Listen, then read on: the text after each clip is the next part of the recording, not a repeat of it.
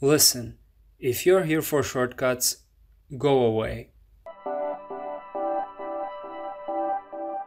Many people make negative associations with the word hacker. Like money, hacking is not good or bad intrinsically. It is your actions that make it good or bad. I like to think of hackers as good human beings, not only in the field of cybersecurity but in life as well. In my view, there are 4 defining traits for a hacker: curiosity, open-mindedness, nonconformity, love for and enjoyment of the process. And none of these have anything to do with shortcuts.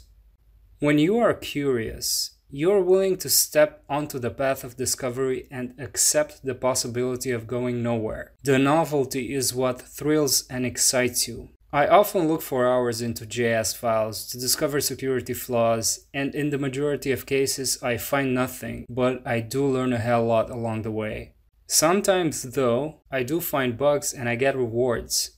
And the biggest satisfaction of all is not financial, but from within. If you're not curious by nature, can you hack curiosity? Most definitely you can. Which brings me to number 2, open-mindedness. Assumption is the antithesis of learning and the killer of growth.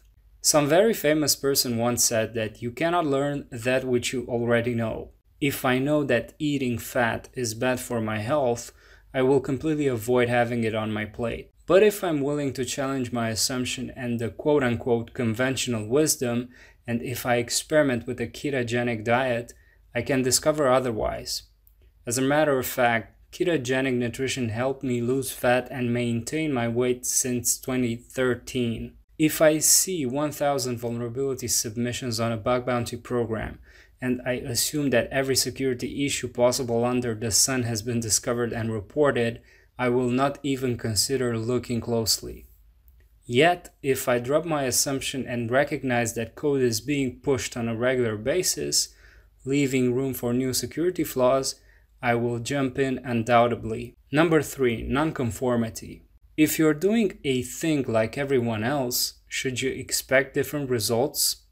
Einstein would call this pure madness. If you're using nuclei templates and you want to make a quick buck, you'll soon realize you're only getting duplicates. Many wannabe hackers do this, and they get very frustrated, saying that the industry is overcrowded already. Nuclei templates are not bad in of themselves.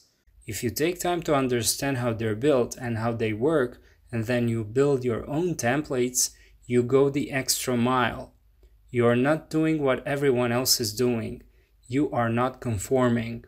And this goes hand in hand with number 4, loving the process. The curious person is open-minded enough to step into the path of discovery, oftentimes a path that has not been walked before. The love for this process and the exciting nature of discovery with all of its failures, struggle, and sometimes carrots represent the ultimate fuel for the hacker, the true hacker.